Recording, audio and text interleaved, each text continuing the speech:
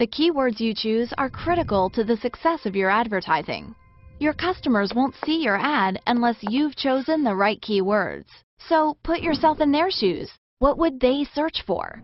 When a user searches, they want to see an ad directly related to their search so they can find what they're looking for quickly and easily. This means your keywords need to be closely matched to your ads and the landing page on your site. And the good news is, it's easy to do this in your AdWords account by following our simple 3-step plan. Firstly, take each of your products or services one at a time. Which words or phrases would your customers use to describe it? Remember to include all brand and product names, as well as relevant variations and plurals. Secondly, do this for all of your products. Each of these lists will become a separate ad group with a specific ad relating to it. And finally, remove any keywords that may be too general or irrelevant. For most businesses, 2 or 3 word keywords work best.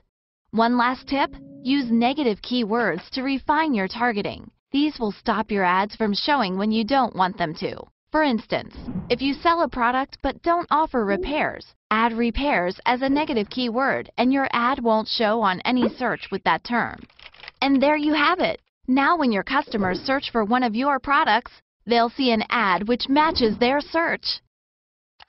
Small improvements to your keywords can make a big difference. Log in today and make sure your AdWords account is working for your business.